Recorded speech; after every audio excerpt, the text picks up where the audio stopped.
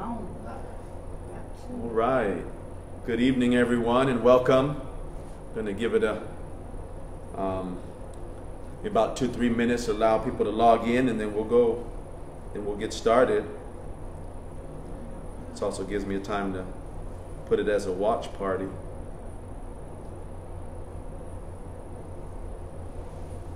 Good evening, everyone, and welcome. 2-3 minutes, allow people to log in, and then we'll get started. Your wife is on. Put it as a watch party.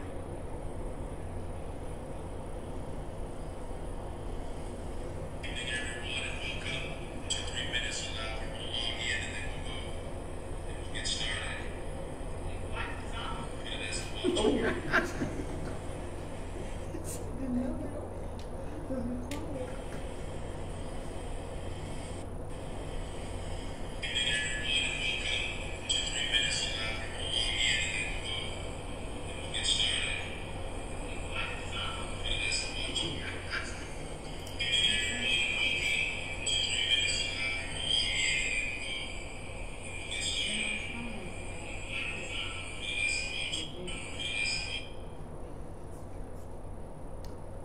It's giving me issues. I can't do it, so let me see.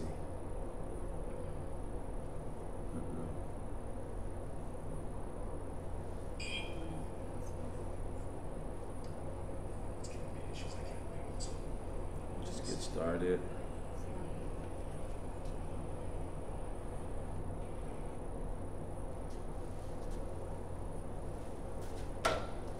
All right. Well, thank you for tuning in this evening, and for those who will tune in and watch this later, at a later time. Tonight's marital resilience, we're going to focus on communication and events and hidden issues. And there'll be some exercises. And so just encourage you to grab your notepad, pencil, pen, and write some things down. And later on, if you watch this and want the material, you can always stop by, reach out, and let us know so you can follow along with the material. So we'll start off with communication. And I know we've touched on it in our other marital resiliency sessions, and then we're going to go a little bit deeper tonight on that. And so the first question I ask you is, what is good communication? I want you to ponder on that for a minute and think about a specific example of good communication. Focus on a time when you and your spouse, you and a friend, or you and a family member communicated well. Consider what in that conversation made it possible for good communication to take place. And so for those that are here that will watch later, page 2 of your handout talks about that on in the speaker listener technique, but ingredients to good communication.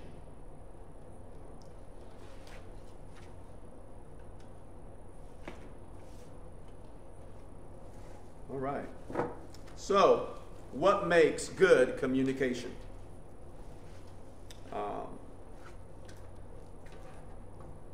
Potential response that someone might have is making good eye contact. Good eye contact, it's good, it's part of good communication. Letting the speaker complete their thought. In other words, not interrupting the person that is speaking, and this often happens. Not insulting, right? We don't want to insult each other. Not just walking away, right? That doesn't solve or that's not communication when somebody has their back turned to you, or when somebody's in the kitchen and you're in the living room and you're communicating and giving vital instructions about what needs to happen next week, right? That's not good communication. but actually listening to one another, right? And this is where the speaker-listener technique comes in, and it's a proven way to really communicate and letting one speak while the other listens. So,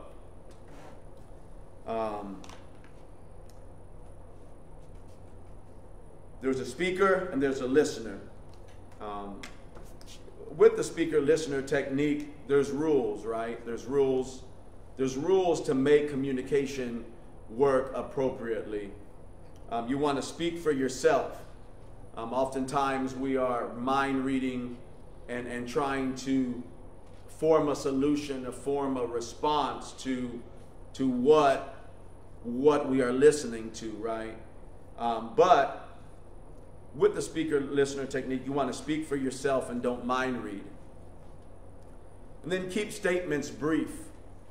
You ever talk to somebody that just keeps on rambling and rambling and rambling and rambling, and when that happens, a lot of information is missed, or there's how do you say? Sometimes there's blurred communication, a lack of clarity in what is being said. So you want the listener to be able to respond, and in other words, when you're speaking, you want to have those pauses to make sure that the person that is listening understands. And how do we know that the other person understands? By letting the other person paraphrase, right? Paraphrase, and then the listener, paraphrases what they hear, and they focus on the speaker's message, not forming a rebuttal or not forming a solution. That's later on in the communication process. The first part of communication is getting things off your chest, right? And speaking about what disagreement or what's going on in your life. So,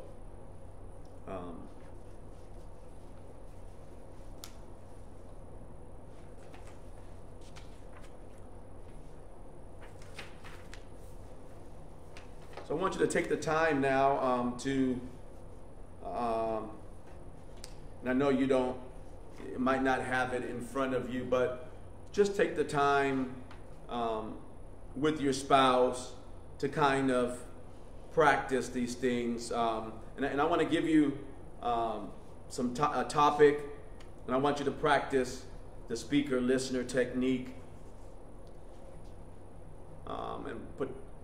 Let's say we just celebrated Pi Day on March 14th, and so cake or pie, right? Now, and I want you to, one is the speaker, one is the listener, and then you're gonna flop switch and listen, paraphrase while the speaker is talking. And what is it for you? Is it cake or pie? Which one's your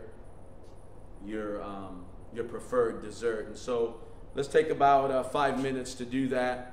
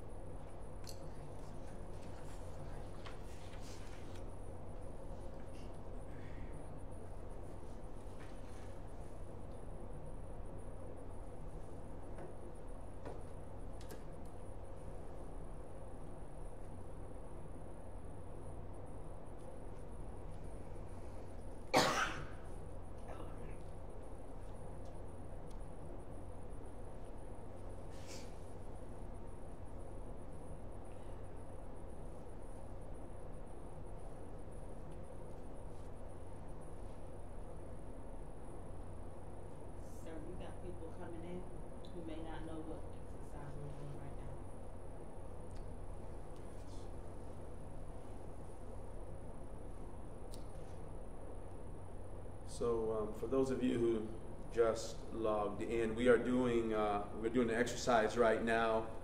It's the speaker listener technique. And so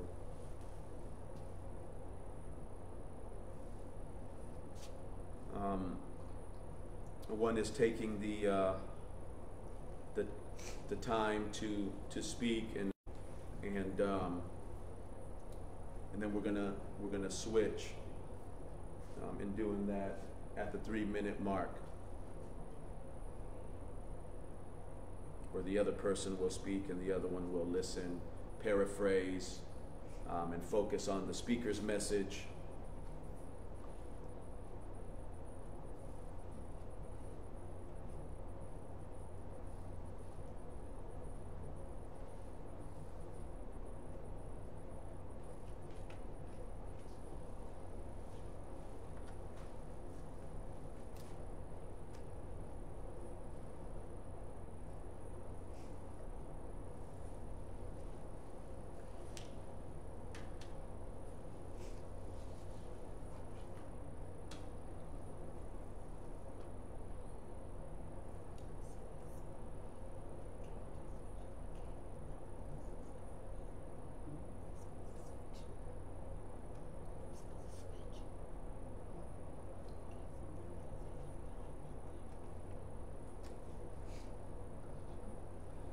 Yes, at this time you'll be switching the 3-minute mark.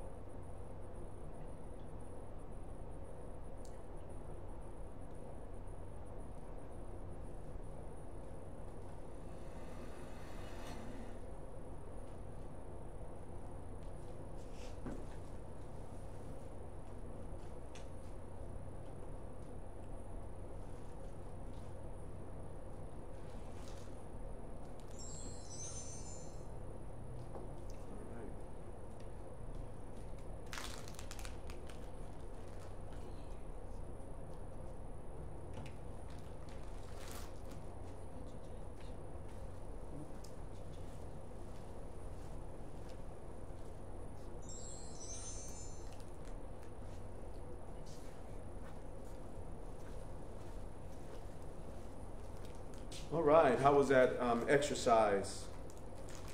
You can leave your comments or any concerns or any comments, and we'll get to your questions as we go along.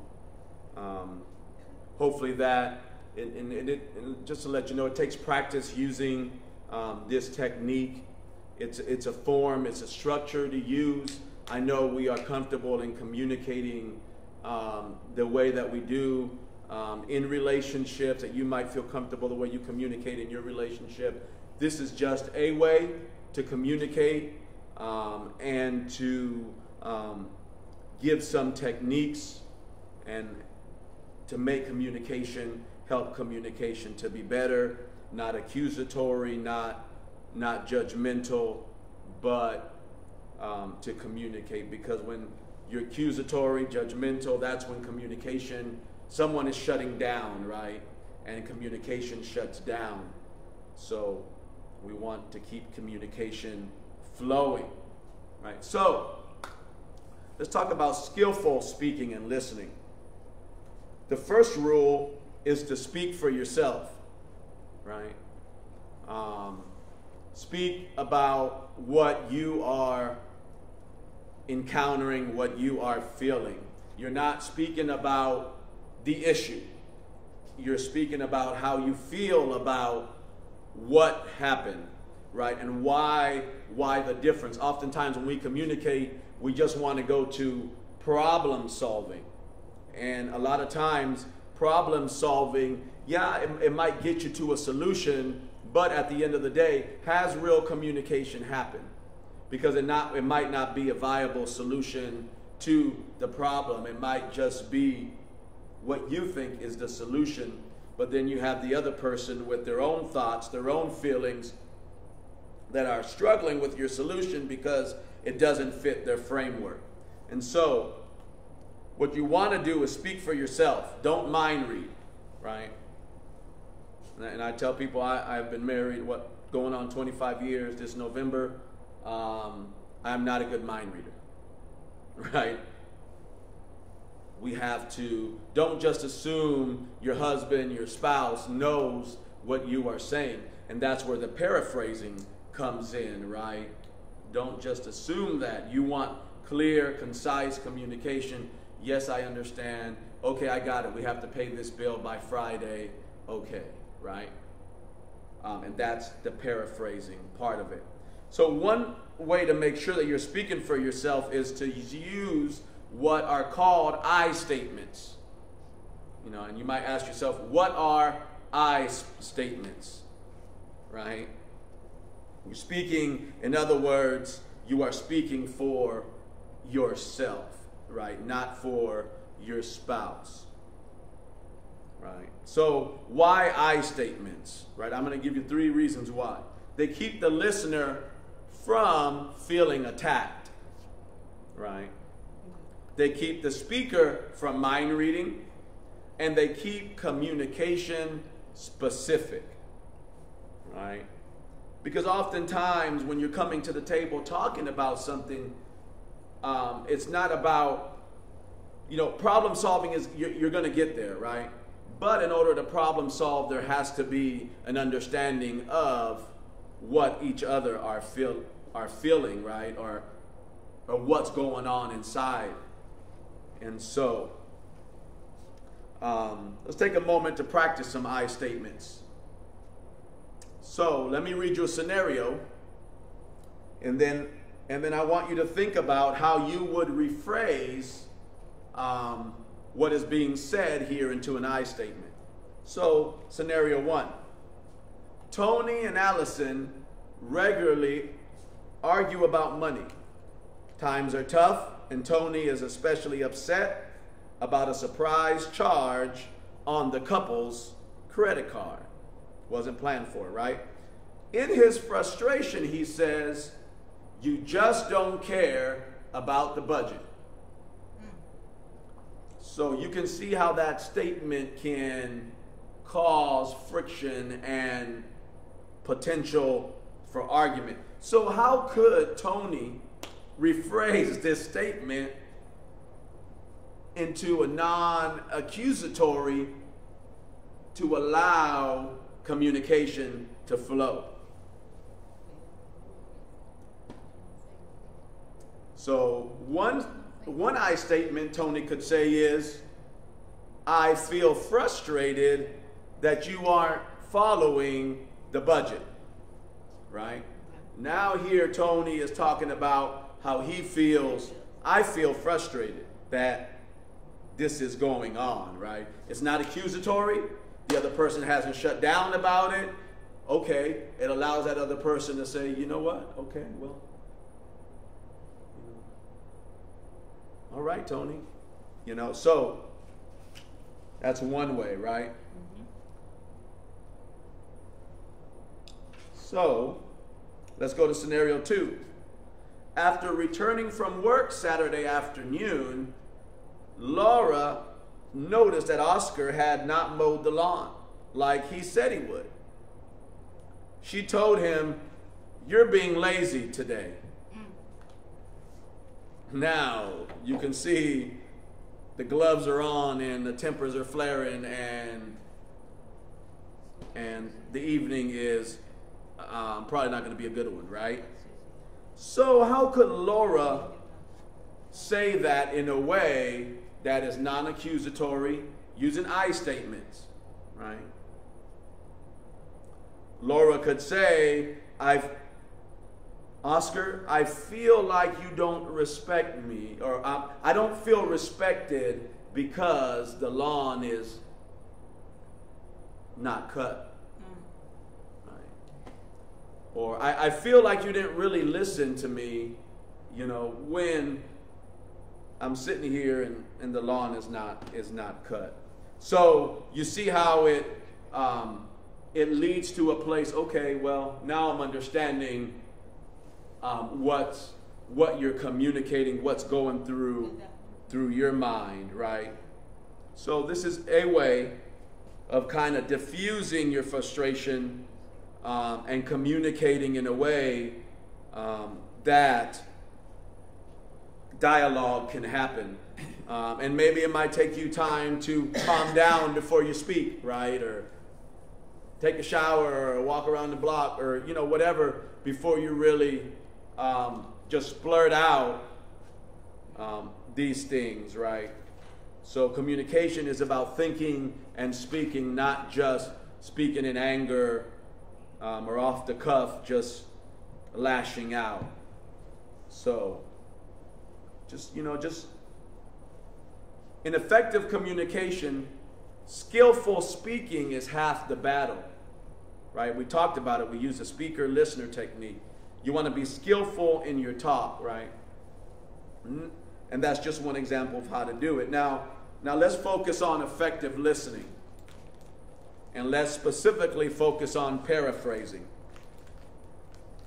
So when we talk about paraphrasing, oftentimes people think that that's just being a parrot, right? Seen those? You ever had a parrot or seen a parrot? They're just parroting back what they hear. That's really not paraphrasing, right?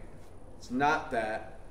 Instead, it's all about tuning in to what your partner is saying and feeling.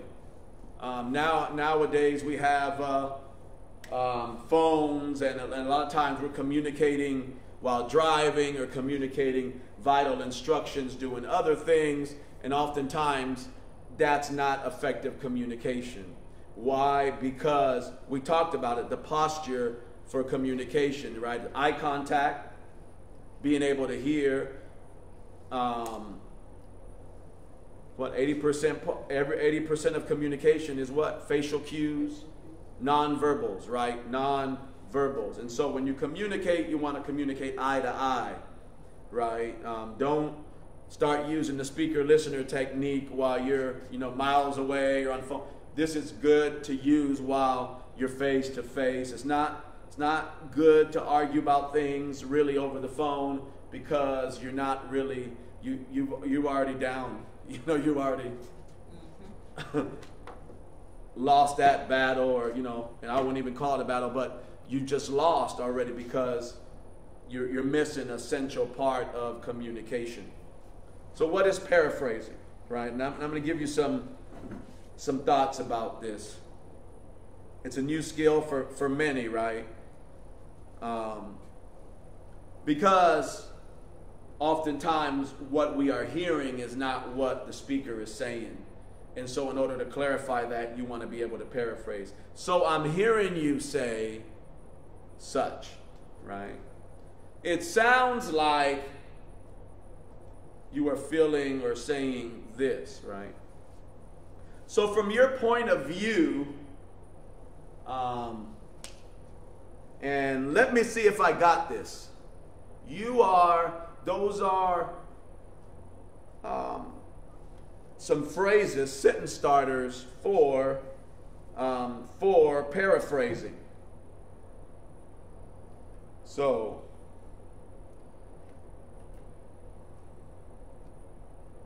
we're going to do some more practice on this, right? So let's do an activity here. Practice sharing a concern.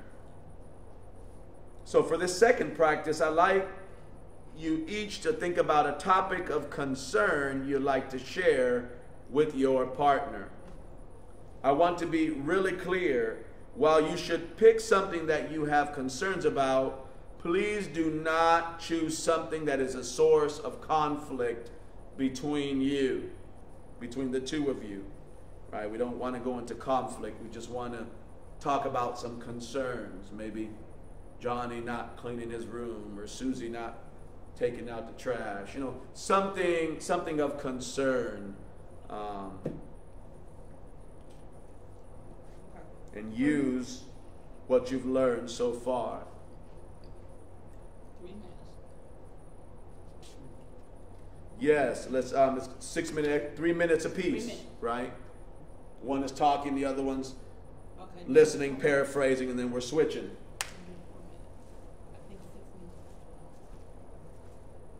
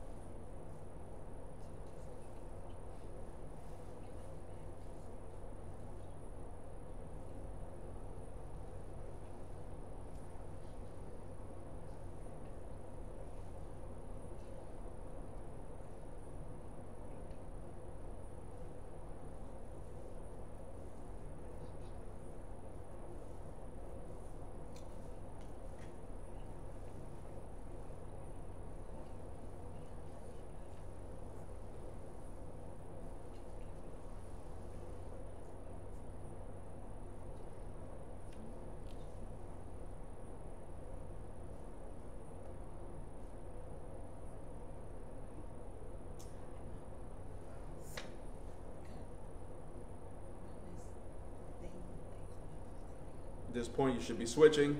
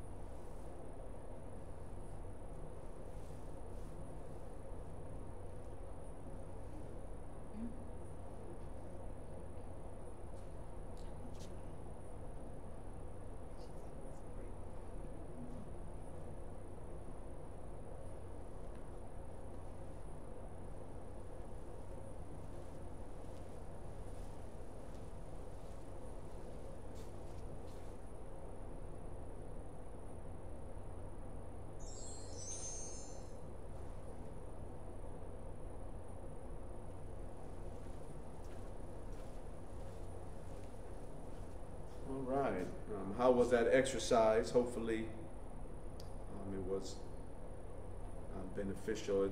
Practice makes perfect. And so now I want to talk to you about 4 communication danger signs. There are danger signs with communication that we want to be aware of.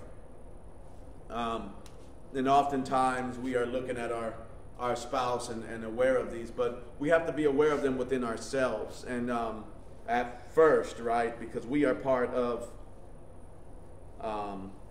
the solution, right? So, invalidation is one communication danger sign.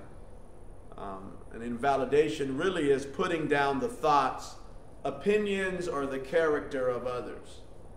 Start invalidating, I guarantee you communication is going to either shut down or escalate into something you don't want it to be. So just be careful of invalidating another person in the communication process. So don't put down the thoughts, opinions, or characters of others. Right? Escalation, responding back and forth negatively with each other. If escalation is happening in the conversation, things are going to get heated. It's probably a good time to call a timeout and say, you know what, let's revisit this and talk about this at a later time. And usually when escalation is going forth, one person withdraws automatically. So how can we show that we are withdrawing? In communication, right?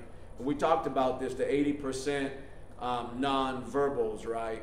So our facial cues, the way we look, you know, we can invalidate by our facial expressions. Like, we don't have to say it, we can say, so just watch that in your communication, right? Because oftentimes we're thinking it and we're expressing it.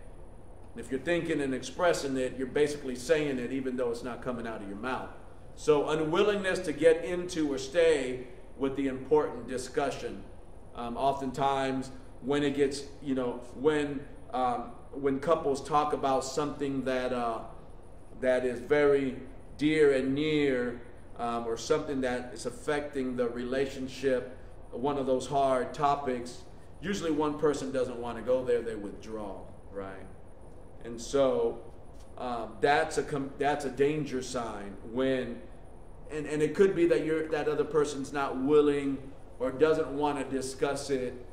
And often we say, well, in time they might, and that's possibly true. But when you're at the table and you're using the speaker-listener technique and you're talking about important subjects, you don't just want to get up and withdraw and just get up from the table and walk away, right? You want to have that, before you walk away, this is not going anywhere. Can we please come back and revisit this at a later time? And then there's negative interpretation, right? And just think about that for a minute. Like we're hearing what the person is saying, but already in our mind we're forming a defense, or we're taking it negatively and responding in a bad way, in an unproductive way. So what is negative interpretation? It's making a negative and unfair assumption, right? Assumptions about what someone is saying, thinking, or doing. And so it's important and that's where paraphrasing comes in, right? Or listening, not assuming, but asking those questions. So I'm hearing you say. So when you say this, what do you exactly mean when this is being said? So, and the speaker-listener technique helps to kind of neutralize these communication danger signs.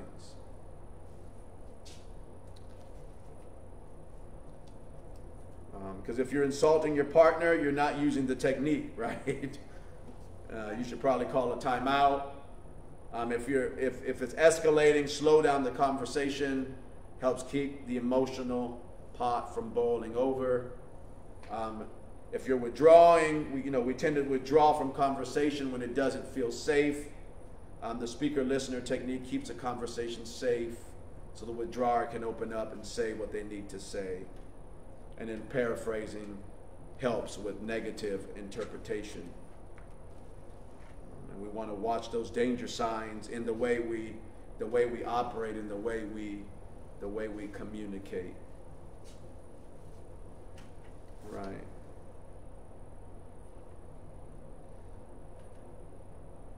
And you know, there's concerns about speaker-listener technique. You know, well, it feels fake. Well, just think of it as a way of communicating. It may feel awkward to you right now, but think about it. You're starting to use it and put it into place.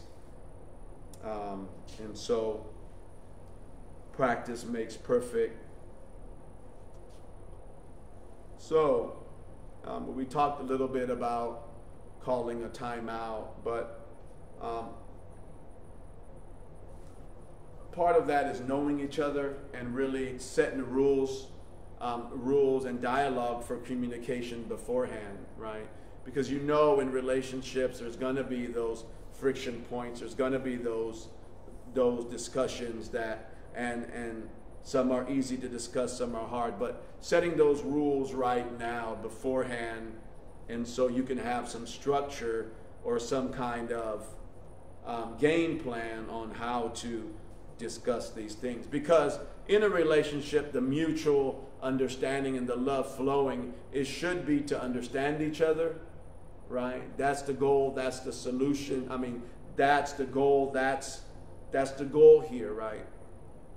Solution, problem solving comes after the understanding of what each other are saying, right?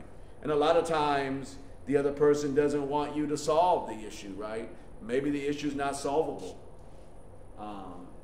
after one discussion, and maybe it takes two or three, right? So just having the patience to walk up and, okay, we're making some progress, we're understanding each other, and maybe later on we'll come to a conclusion, a solution. So right now we're going to talk about when the speaker-listener technique is most valuable, right?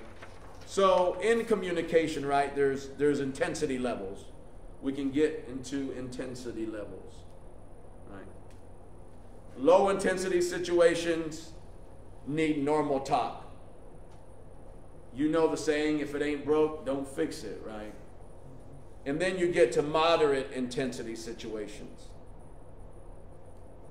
right? In other words, if it isn't working, try the speaker-listener technique. Right? And then high intensity situation. When it's high, when you've reached high intensity, it's time to, call it timeout. It's escalating. It's not a safe environment. And usually at the high intensity levels, you are not thinking clearly. It's the fight or flight. You're reacting instead of really listening. You're in defensive mode. It's name calling, and it usually leads to domestic violence. And that's the speaker-listener technique at that point is thrown out the window, right? So you don't want to take it to that level. Oftentimes people don't know how to communicate properly, so they let things fester and they let things build up, and maybe you're this type of person that you let things build up and then you just spill it out, right? And then your spouse is like wondering like, what's going on here, right? So you want the dialogue, right? While you're at a level that you can think clearly. So, and what I mean by fight or flight is that your body goes into a state of, your adrenaline, your blood pressure boils, and then what is your body doing? Trying to get you back to a state of equilibrium, a state of where your heart's not palpitating, you're not sweating, you're not, so just think about that, right? Any system that is overburdened, overwhelmed, is trying to seek equilibrium, stability. And so just understand that, and understand that within yourself. You don't want to let things build up. You want to talk about them, right? So, are there any questions or any concerns at this time? Or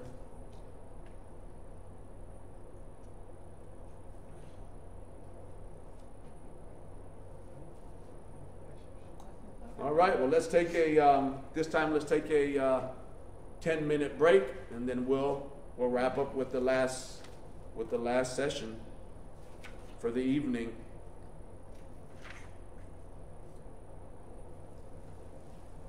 What time is it right now? Okay. You're not gonna move it back in 2 minutes. You're not gonna turn all the way off, are you? So 6:50? Okay. Yeah, we'll come back at 6:50.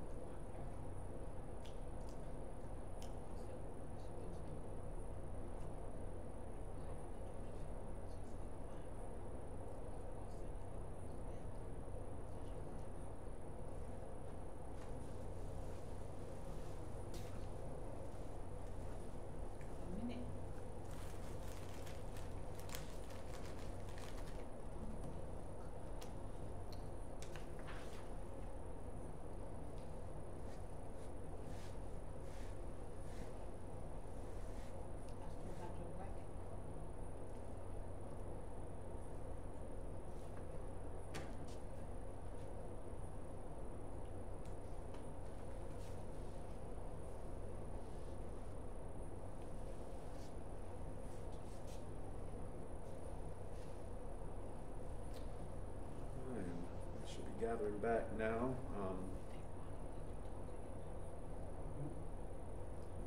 This second session, we're going to discuss events, issues, and hidden issues, right? And we all have issues, right? We all have issues. So every couple, every relationship has issues in their relationship. In other words, there is potential to disagree about any number of things. There are problems that need solutions, and there are problems that aren't solved but understood. Right? And we talked a little bit about that. Oftentimes, we're not trying to solve, we're just trying to understand, because the problem is too big to solve at the time. So, all of these things can cause conflict in relationship. So what are some events? What are some examples of events in relationships that can cause problems, right? How about seeing an overfull trash can? Having to stay late at work unexpectedly? Being surprised by dishes piled up in the sink?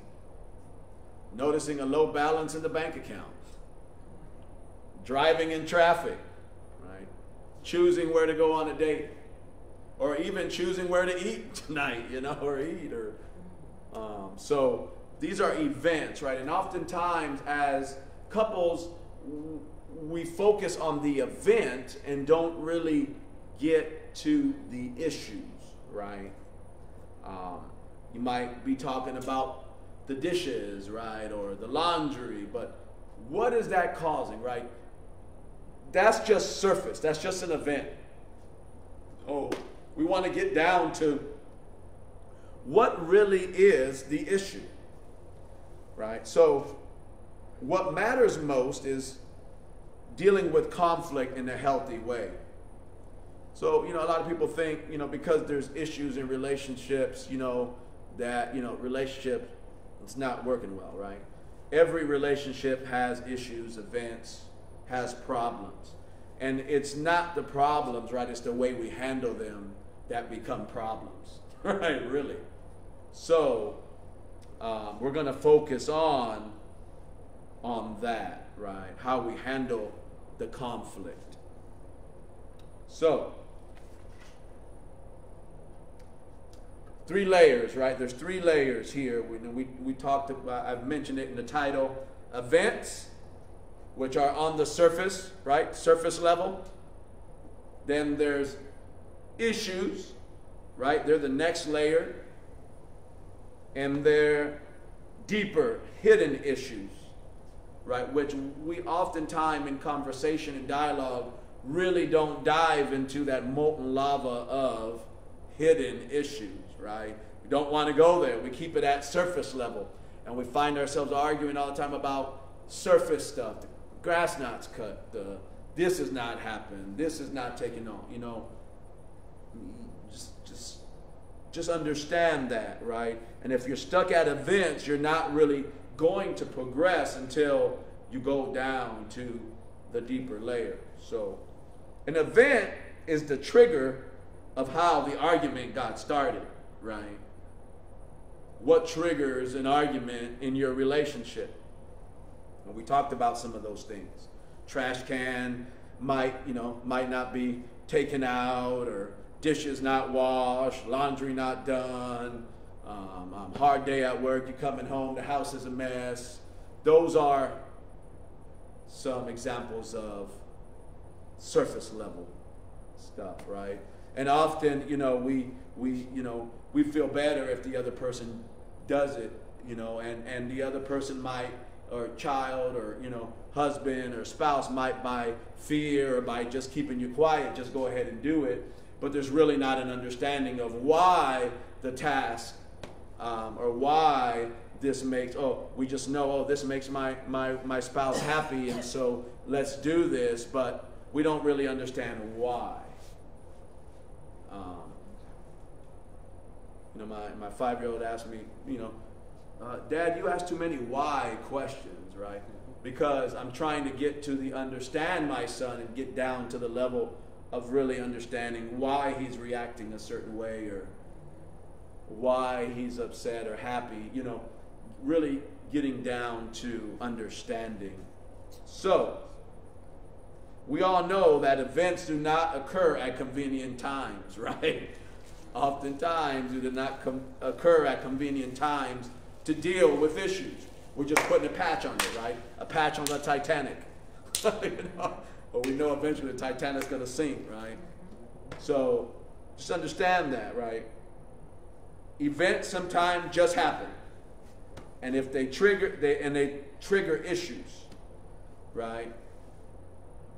So, and oftentimes it might be better just to take time out than just reacting to an event.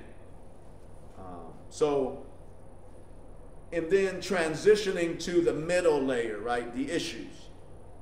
So we established events happen all the time. They are stuff of life. Life happens. Things happen, right? But what are those hidden? Not hidden issues, but issues, right? We're talking about the second layer here, right? And issues are the problems for your relationship, right? It could be money.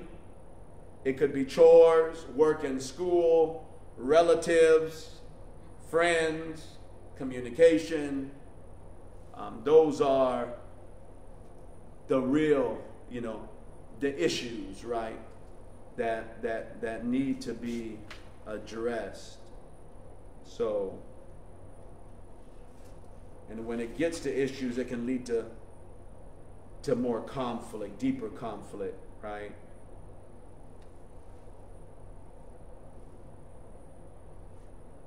So, and then you can use the, with these issues, are they being spoken about, right? Are they being dialogued about? Are they being talked about, right? If you have a concern with money in the relationship, right? And oftentimes, when we come to the table to discuss things, we got our Santa Claus bag, right? We got our Santa Claus bag of money, the relatives, the in-laws, the outlaws, the kids, and we just want to slam that Santa Claus bag on the table and say, here it is, let's fix it, let's sort through this stuff and come to a solution. Well, now you've brought like a calculus mathematical problem to the table, which many of us are not good at math to solve that, right? So, I like math, but in order to solve a big math problem, you have to know how to solve the lowest common denominator of the problem, right? How do we swallow an elephant? A bite at a time.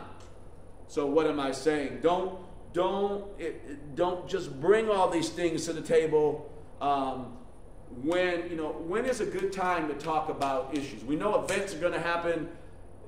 Sometimes we're pushed in the wrong way and we're flustered with these events that happen. Not a good time to talk about issues, right? You want to talk about the issues when things are going well, right? When look, money is an issue in our relationship, right? And so, let's talk about it. If I do that, then it's going to ruin the mood. Well, when is a better time to talk about it? It's not when you're upset, right? And it's not when you're ready to slam it all on the table. So you want to talk about these things, and maybe, 1 week the conversation's about money. And maybe you might not be able to come to a solution at that time, but maybe each other's feel like they're being heard and they're being understood, and then you pause for a minute, come back and revisit it. Okay, now let's talk about this. Let's talk about chores in the home, and so you want to talk about these things a little at a time and not fluster yourself with the end goal and not get anywhere. So, and these are below the surface things, right, that fuel some of our passion for the surface level events that happen. And we want to be mindful of that.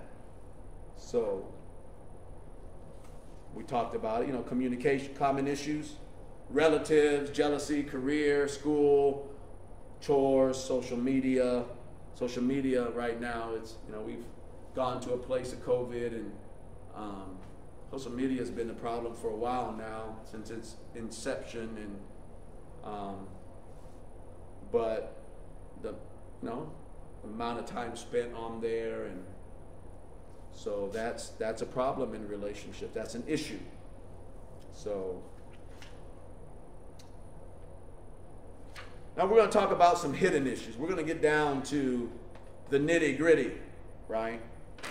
So, and why do I say that, right?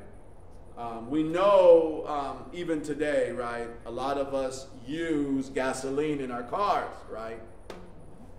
Well, where does gasoline come from, right? Remember the dinosaur age, and they're called fossil fuels, right? The breaking down the breaking down of fossils in the earth's surface, and they become what? Oil, oil, and we use that oil to what? To fuel production of car. What is this guy talking about, and why is he bringing this up, right? Because we know that down deep there is what? Wells of water, right? If we tap into wells, we can have what? A geyser, or water. How do the plants live in the desert, right? What am I saying? In beneath the surface of who you are as a person, and the events that might trigger you, or those issues on the deep, on the other level, and underneath all of that, if you peel the onion, there are hidden issues in your life. And oftentimes, those hidden issues are not spoken of, right? And sometimes they're not even recognized within us. We all grow up in different families and different traditions and different ways of doing things. And yeah, we've seen on TV the Cosbys and the Waltons, and I'm dating myself here. And now I don't know what they're showing. The model of a family, even today, is confusing. And so, just what is normal? What is normality in a family, right? And what's normal in one family might not be in the other, right? Because you're taking two people, you're combining them. They have their hidden issues inside of them that maybe they've not really have control of or talked about.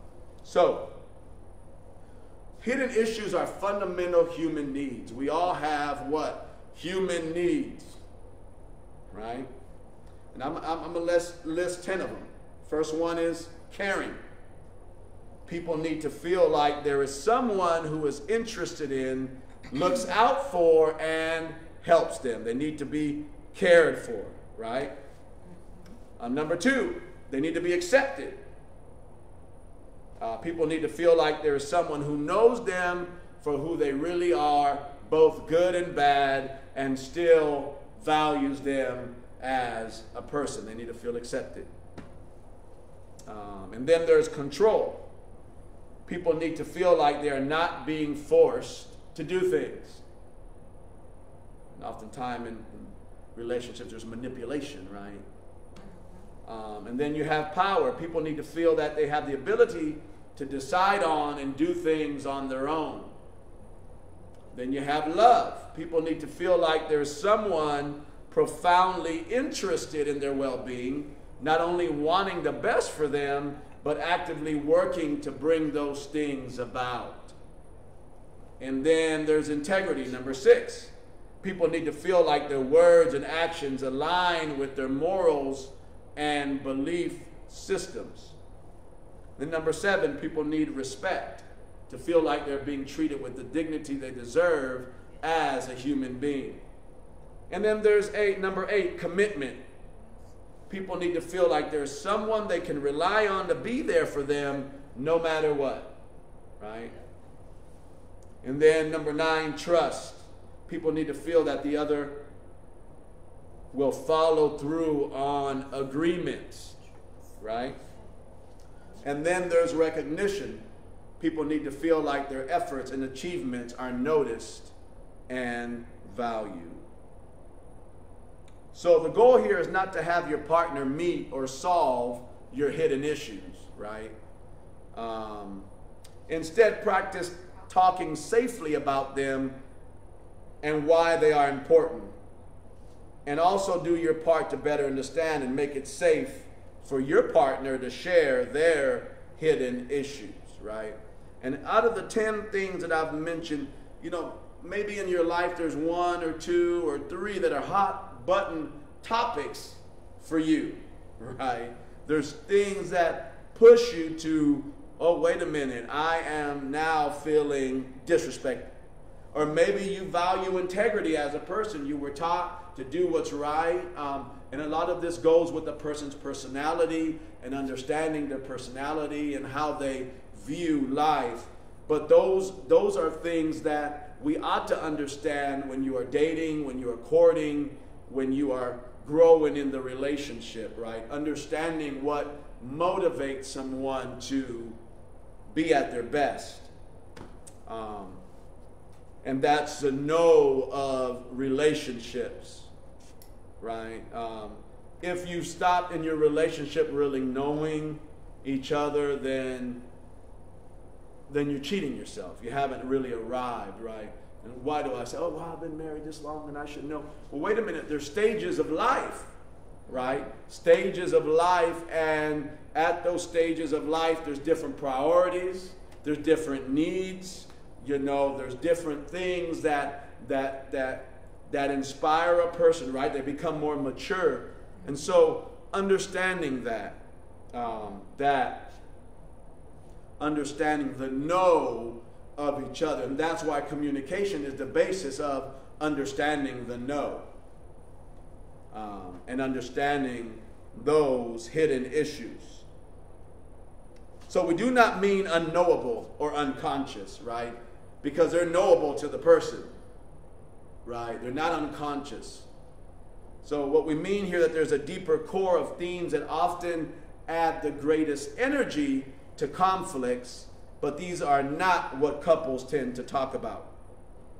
Right? Hidden issues are often the big drive of intense conflicts, but they are not often directly discussed.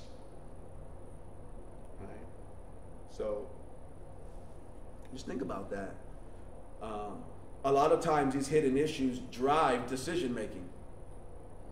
Right? Okay. What is driving decision making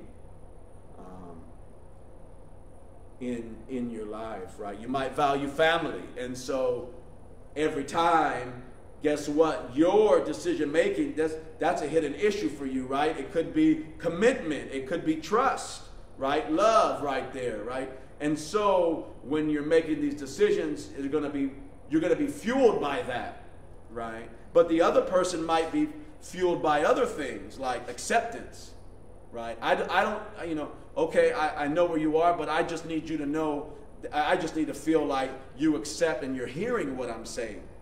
You might not agree with it, but so we have to understand that in each other, and what best way than to know that within ourselves and to talk about these things. So I just want you to take some time here to think about these 10 things: caring, acceptance, control, power, love, integrity, respect, commitment, trust, recognition.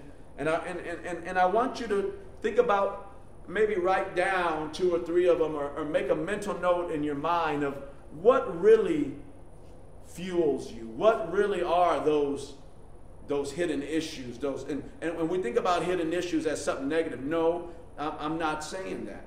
I'm saying that these are things that fuel you, that kind of guide your compass in life and kind of push you. And so just think about that for a minute.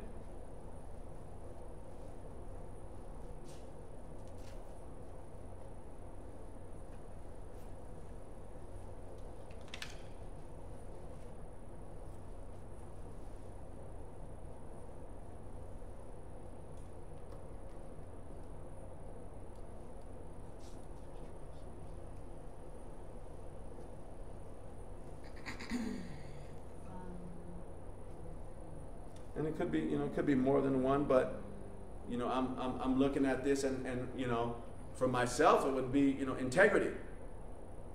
And people need to, for me, I have a deep, my morals and beliefs are guided by the word of the Lord. And so I expect people to do what's right in church, out of church, right? So just think about that. And then respect, people, and what does that mean? And so I use this example a lot of times. Like, say for instance, that respect, it's a hidden issue, right? But on the surface level, how does that respect come up to the surface, right? It could be an event. Oh, well, the dishes are not washed and the house is not clean, and so then it's that really shouldn't be bothering me at the surface level, right? But then you go on down deeper into what's really fueling me, that's really bothering me about these things, right? It could be respect. Oh, wait a minute, when the dishes are not washed or this is not done, I feel disrespected. And so that fuels my, okay, well, this is going on here, and it fuels the momentum for the discussion or the talk about why these things are not taking place. And so understanding about that about ourselves can give some insight on the things that really cause conflict in the relationship. And then it is, okay, what am I going to do? Maybe my my spouse or my loved one can't meet those needs, right? At this time, at this stage of life. But I understand that that's what is going on. And why do I say that? Because oftentimes understanding, having knowledge about it can help you to de-escalate and not be frustrated about things that are happening, right? So, and then it might not be your spouse's priority either. So it might be other things are going on. So there are 4 signs that you have hidden issues, right? And I talked about it a little bit about the first one is spinning your wheels. Think about the arguments, the discussions, your frustrations that maybe were not voiced within the last week or two, right? Things that have happened in your relationship, right? In the last 2 weeks, I'm not asking you to go back to Egypt, right? I'm talking about the last 2 weeks, right? And ask you, have you been spinning your wheels, right? Spinning your wheels is when you think, here we go again. This is the same argument we've had a million times. Right? That's spinning your wheels. And then there's trivial triggers, is when a small thing turns into a big argument. Right? And your emotions are out of proportion, unbalanced to the event. You're losing it because somebody forgot to put the milk back in the fridge. Right? So, trivial triggers, right? That lets you know that there's hidden issues. There's things that are bubbling up to the surface that you need to put your finger on, right? And really acknowledge that it's there and maybe begin to work that within yourself. Third, you avoid talking about some things as it were a disease. You run away from it, like COVID, right? You don't want to talk about it. You're running away, like, no, I want to talk about this right now. And then, number 4, you're keeping score, right? Like it's a football, basketball game. You keep track of all the negative things your partner does. Writing it down in your mental notebook, right? Or in your notes section of your phone or something, right? You're writing all these negative things.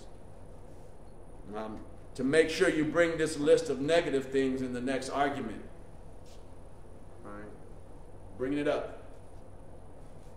We are, and that often happens in relationships, right? We think that, we go lucha libre style, right? No holds barred. And we're bringing up Egypt and Moses, and he's dead. Moses is gone and dead. And we're bringing up whoever, bringing it up. And wait a minute, I thought we've gotten past all this stuff. And so those are, the keeping score. And so that lets you know that there's hidden issues that need to be addressed. And let's be honest with ourselves. And let's get down to what's really fueling us. So let me give you an example of how events, issues, and hidden issues spill into conflict. Well, this is a story. A couple, let's call them Joe and Nadi, gets a notice by email of an overdraft charge. And this triggers a conflict about the issue of money. Something this couple has had ongoing problems managing as a team. The conflict over money is intense because one of the partners has an extra strong need for control, while the other has deep concerns about trust. So you understand how this triggers what is going on here. So let's discuss something here. So why do you think we react with more intensity to some hidden issues than others?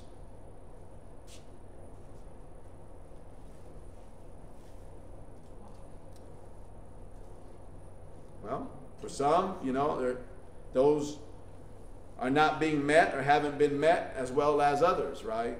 Those needs haven't been met. Childhood experiences, right? Previous relationships. We have higher expectations in our partner about certain hidden issues. So if we take the time to better understand our own hidden issues, how might that help us? So by understanding, we might react with less intensity, right? When an event triggers an issue. And when couples are able to talk openly about hidden issues that are getting triggered, they can build a deeper connection, understanding each other's deeper needs and fears. So, how have you handled the hidden issues? Or maybe it's come to your surface and to your knowledge right now, but just when you feel yourself getting upset over things, just keep that in your mind. What's fueling this in me? What is really going on with me? Because my spouse, my partner seems to be unaffected by this. So I know it's not their issue, it's mine. Right? Oftentimes we are blaming somebody else because we fail to look in the mirror and say, you know what? I'm the problem. Maybe the way I'm reacting to this is out of control. So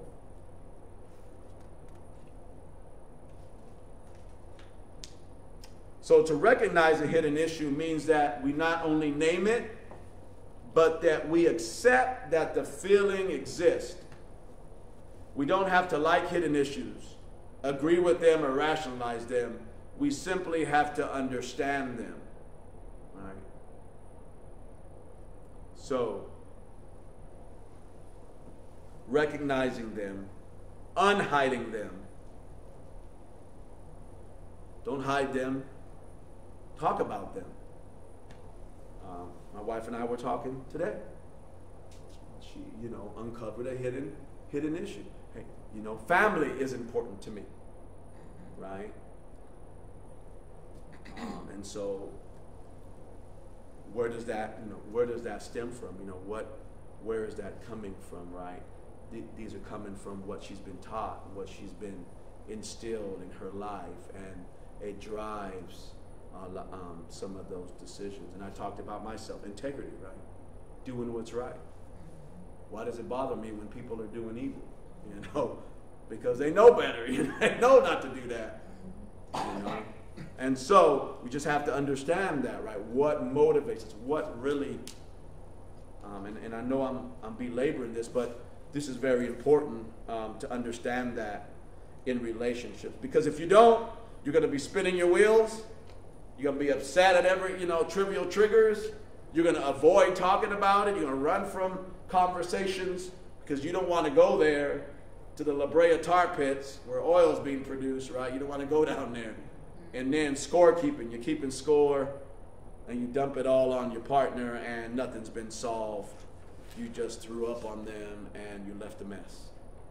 So we want to dig deeper, and digging deeper takes work.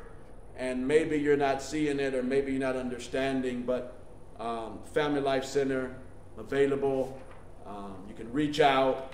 We are here for you to help you succeed in life, learn some skills, better yourself, become the better version of you. And to become the better version of you, you have to look in the mirror, right? And say, you know what?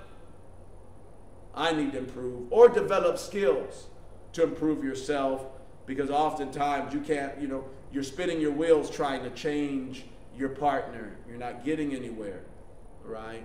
Because that's not the intent of relationships, to change one another, right? The intent of relationship is to grow in what attracted to you. Find the commonality of what attracted you to each other, because opposites attract, and finding commonality and moving forward in that commonality and growing as individuals, right? So, just understand that. And I know that we're ending early here, which is a good thing for many of you because you have many things to do. But thank you for attending, for being part of this. If you would like the material, you can always reach out to the Family Life Center, 913-680-7336. We're here for you, provide counseling. And we'll be doing more of these events, and hopefully in person as COVID subsides, so we can obtain a greater impact and connection. And know that you're not alone, right? You're not alone.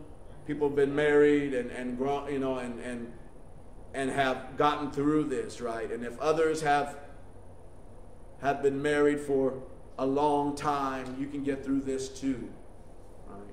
So be encouraged, and we are here for you.